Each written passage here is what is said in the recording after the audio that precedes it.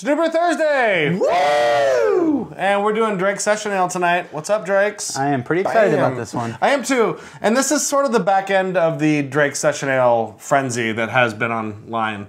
So we're a little bit behind on that, mostly because we bought this a little while ago and then I went on vacation. So, well, I don't know. I don't know if we're behind anything. I mean, I think the first time it came out was last year. Yeah, it's an annual release. Right. Yeah. Well, I'm talking about the freshness Nazis who are like, oh my god, this beer's not fresh anymore. This beer's gonna taste amazing right now. So whatever. Right. I mean, it's not 2 minutes off the bottling line, but it's... Yeah, I don't know what the best by date is on this necessarily, but I'm seeing a lot of people who are like, oh, I'm drinking all of mine because if I don't drink them, they're gonna go bad. I'm like, they're so not gonna go bad. Please. Well, I mean, yeah, you do get a better representation of the beer when it's somewhat fresh, but this beer, I mean, you're not dealing with a big, huge IPA here. You're dealing with a beer that's under 4%. Right, 3.8. I mean, how malty can it get? Yeah, yeah, exactly. You know, and this is done with the Maris Otter. It's done with Crystal 45. It's done with 2-row, and then it's dry hopped with Simcoe, Citra, and CTZ, which is Columbus, Tomahawk, and Zeus. No, Centennial. No, it's Columbus, Tomahawk, Zeus. Yeah, they're the same hop, but they're different names. Depending, it's silly. It's CTC. Where's the joke? Where's the Zeus joke?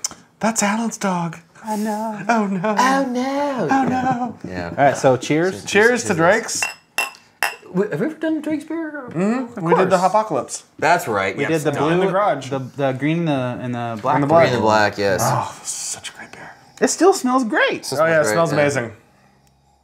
See, God, it's like candy. Yeah. See, like we talked before about how session beers are going to be the thing that it's kind of like the next wave, and this is a really great example because I mean I love hops. I love them.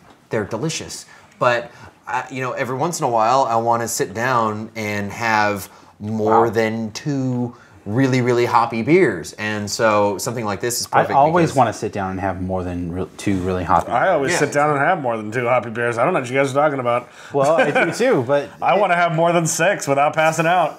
when you're drinking, something that's 11% compared to right. 3, well, and with this, I mean, you're talking about the dryness factor that you get off of it. This is more of a it's more difficult to do this type of session beer than it is to do like the brown or the English session beers or the English bitters or whatever, the milds, yeah, because those are very easy to sit and drink, and that's all about ABV. This though is going to get difficult because as a session beer you have to worry about ABV, and then you also have to worry about how the hops are affecting you. Bitterness. So if it's too bitter or it's too hoppy or it's too dry, that's going to all affect that session viewpoint on it. Which absolutely. And as a session beer, that just means you're going to drink several in a session. Mm-hmm. Well, essentially what they've brewed here is a hoppy blonde ale. Mm-hmm. Yeah. I mean, I think the crystal malt takes it away from that blonde category. So you're kind of dealing with... It's still pretty... It's still within the SRM, yeah. An extra pale. Well, I'm sure it's above 5 SRM. Yeah. Yeah. Or right on the border. Yeah. It's not yellow. It's kind of glowing. It's got a straw color. It's got a gold. It's got like a goldness to it. Goldness. But I got to say, like... Golden hint. I mean, this beer when I first had it, which was last year, it was just like, it's like... okay, we have arrived. Yeah. We have a hoppy beer that is good, awesome, dry, but it is only 3.8. Mm-hmm. It's yeah, that's awesome. It really inspired me to brew. I mean, even now, everything I've brewed over the last, I think, 4 months has been around 4 or 5%. Just because, why would I want? I mean, of course, there's a place for those big alcohol beers, but it's just nice to be able to drink for your day-to-day stuff. It's nice to just have something that's kind of mild. Right. Do you guys get lime zest off of this? Lime zest? That's I just picked that up right now, which is kind of a on the nose bizarre thing. No, on the flavor, like the middle to the back of the palate. For some reason, I don't know what's the difference between lime and lime zest. Pith. Don't spit at me. Yeah, bitch. Do you want me to go get a lime? Yvonne is offering lime. No, I do get like a lime-ish kind of flavor on it. So what you're saying is it's just me. No, I do get it. I'm just saying I don't know the difference between lime zest and lime. Well, I guess you're getting. He's asking. It's if you more get of a bitter off lime. Yeah, lime. You get lime. Jesus Christ. Lime zest is one of those terms. I'm not trying to be a dick. I'm just. I thought maybe that was a thing. So are. Lime zest is more the oils, the citrus oil, so it's strong. Yes. Yes, there you go. That was from off camera. That was awesome. That happened.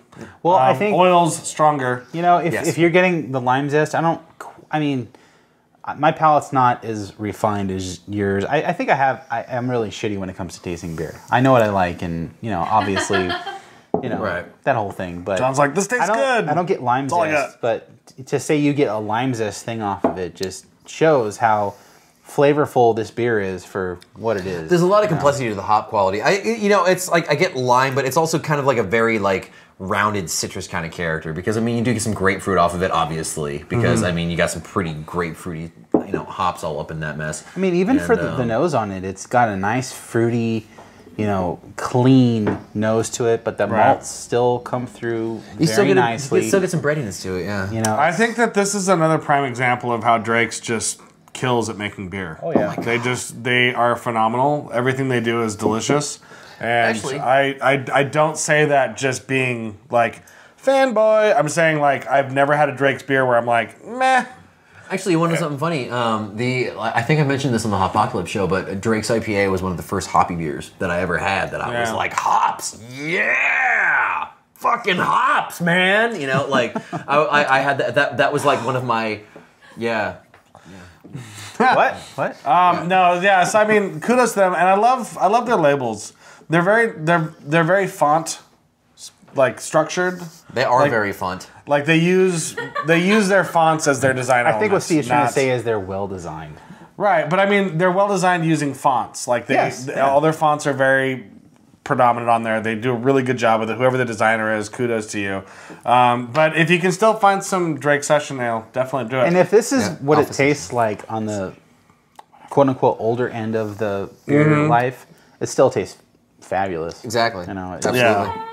So we're going to send you off to a Master Pairings where stuff will happen and it will be amazing. And fabulous stuff. Yeah, you'll just sit there in awe. And it'll be fabulous in your mouth. Oh my God, that just happened. Yeah. So go let that happen to you. Just let it happen. Rape culture.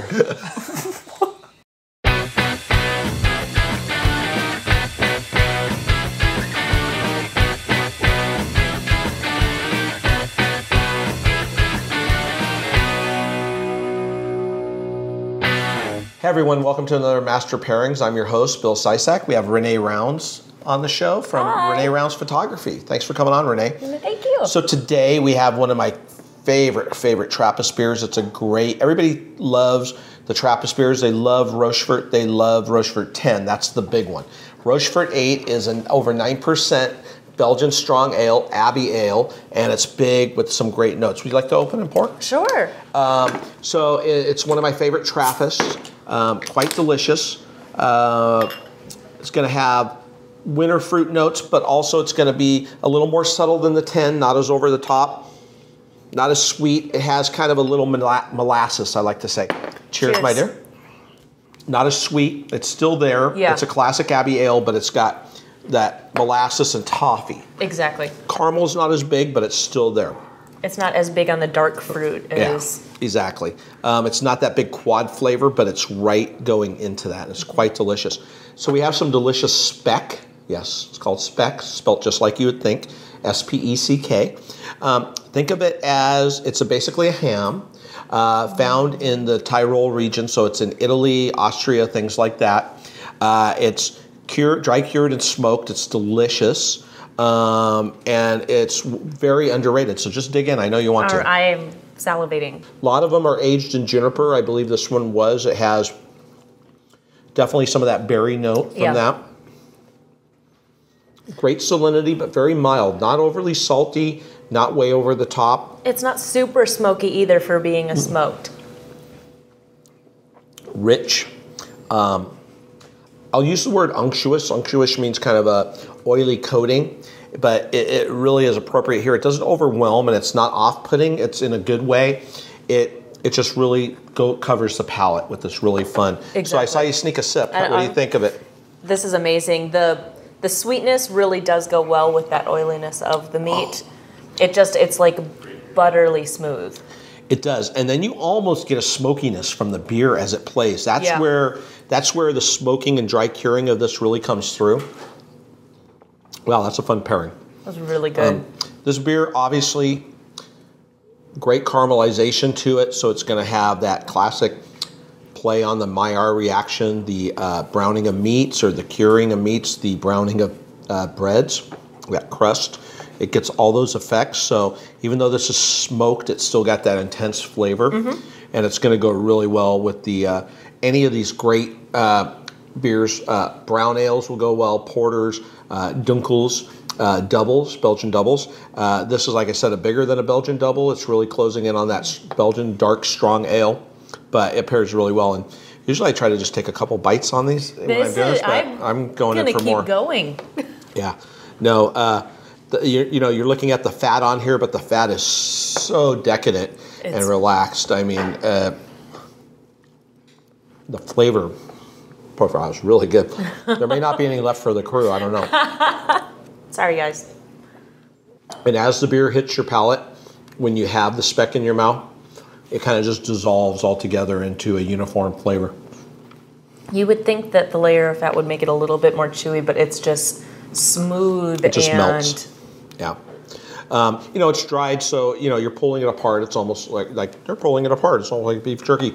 But cutting it so thinly allows it to easily dissolve on the palate. And it really picks up these wonderful nuances that are just fabulous. Great. So you like it? I love it. Cool. Excellent. Renee, thank you for coming on. Thank you for Thanks having for watching. me. Cheers, everyone. Cheers. And we're back. Hello. Welcome back to the show. Matt, top us off, would you please? And meanwhile, I will talk about things that are happening. Next week, we're going to have a really cool show. We're going to be sitting with Greg Cook, Drew Curtis, and Will Wheaton. Oh, hey. I'm very Okay, excited. so who are these people? Greg? He's like, I don't know who these people are. Greg is Cook. the CEO of Stone. Yes. Drew Curtis is the creator and founder of Fark.com. Fark. Not fart, but Fark. F-A-R-K. Which is a comedy news style website. And Will Wheaton is just a dude. Just a dude. Yeah. He's just that guy. He was just on the cover of Beer Advocate. Yeah, just on the cover of Beer Advocate. And you might know him from such things Sometimes as they just Stand feature By dudes Me on the cover. and, That's why I was on the cover. Star Trek. But, Will has Guy. become... yeah, it's that thing.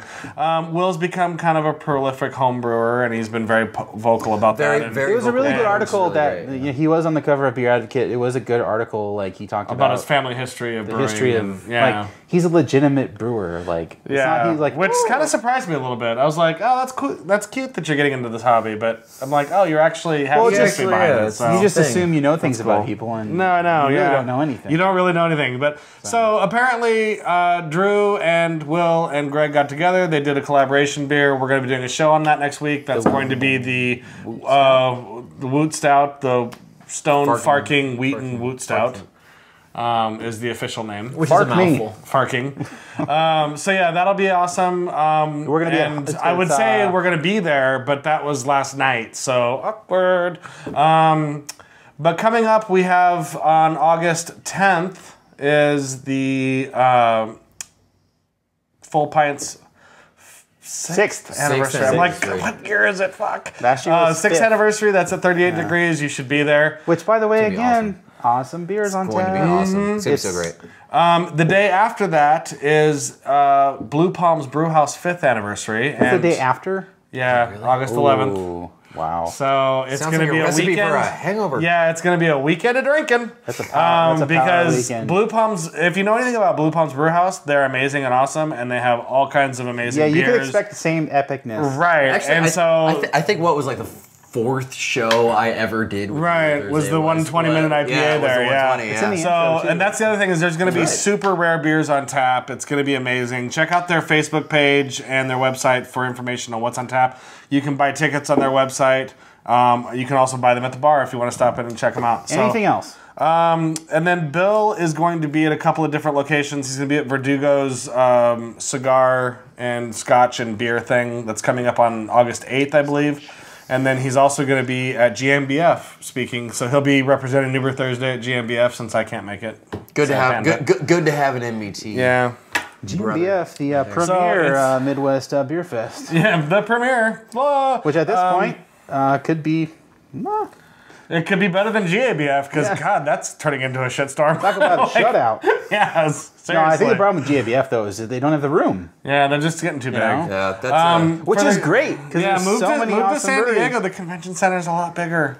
Just saying. We'll make room. And I don't have to get a hotel. They will totally move out of. We could drive, we don't have to fly. So anyway, it's the summer. Summer is always busy for beer festivals. Yeah, it's all kinds of shit going on. Full swing. And I mean, we mentioned these 5, but there's 50 other ones that are happening that will probably be at or maybe be near or whatever. And, especially like Southern California where we're at. I mean, there's a Taste of Brews coming up in Long Beach. There's all kinds of stuff going on. So anyway, final thoughts on this beer. Delicious. What do you guys think?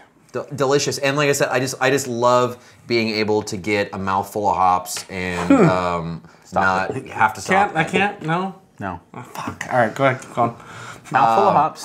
Mouthful of hops, and not having to stop at like number 3 if I want to have a decent day the next day. Yeah, I get that. Like, a lot. When I'm getting a mouthful of stuff, I don't want to stop at number 3. A lot of times with those residual, like big hop beers, you get this residual. They're not residual big hop beers. You get this residual hoppy thing left behind. Like I don't know if it's the oils. It's the residual bitterness. Yeah. The stickiness. That you kind of get that from this. That tongue scraping.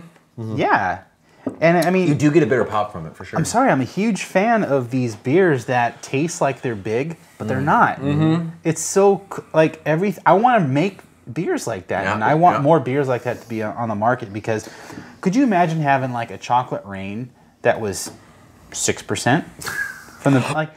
Chocolate rain is great. Would that even work? Who knows? But let's do it. Yeah, I think That's all I'm saying. I don't want to say it's easier to do it this way. This is actually. Did I say it's easier? No. I'm saying that. But what I'm getting at is that like this is another one of those beers that when you drink it, it's like this really displays the prowess of the brewers that are making this beer. Yeah, for sure. Because you cannot. You're right. You cannot make a mistake on this beer. But at the same time, something like Chocolate Rain or a great double or triple IPA. Brought says down the to same 6%. thing about those brewers. Like I can make this awesome IPA. I can make the brewery can make Chocolate Rain. They can make Black Tuesday. Those are beers I would assume are completely just on a different level as far as craftsmanship. Right. So it's one of those things where it's like, yes, I love Black Tuesday, but if I could have a sessionable Black Tuesday, that's like the best of both worlds. Yeah. That would be interesting. A sessionable Black Tuesday. Tyler, let's talk about that. Get on it. No, I love how this hopefully is a trendsetter where we will have more of these really super flavorful, especially hoppy beers that are at a lower ABV. I'm not sure there's the more the merrier. There's more beers that lend themselves to doing this than not. Yeah. Well, that's actually a good. I mean, because there may be a lot of them out there that we're not aware of. I mean, like Bell's Two Hearted, that would kind of fit into that category, right? No. No, that's a pale ale. No, it's not. It's an IPA. Remember, we've had this conversation. Have we? Yes. I'm thinking of Zombie Dust, which is a pale ale. Yes, that is true. That's another good example. Yeah, That's a good example. Exactly. It's on a session. It's like 4. Right. It's Okay. like So an whatever. extra pale. But you know what? Throw into the comments or whatever your favorite sessionable, really hoppy beer. Yeah, I'd love definitely. because I'd like to get a list for We're myself. being loose with the term sessionable. Let's say between 4 and 6. Yeah. I mean, I know it's 6 is anything very below common. 5 is supposed to be sessionable, but Or you know anything what? below 4. Yeah. Is it below 4? Below 4. Oh, see, I keep moving the ceiling up for myself. Technically, like below 4 is session, but To me, anything below 6 is the Brewers sessionable. Association is a little higher than that. Yeah. So anyway, between 4 and 6, that's a good range. It's a good range. Yeah. So throw it in your comments. I'd love to get a list of beers to drink. Yeah. Great job. Yeah. Good job, John. Thank you very much. Love Cheers this to you beer. guys, and cheers to everybody. Stay safe and drink beer.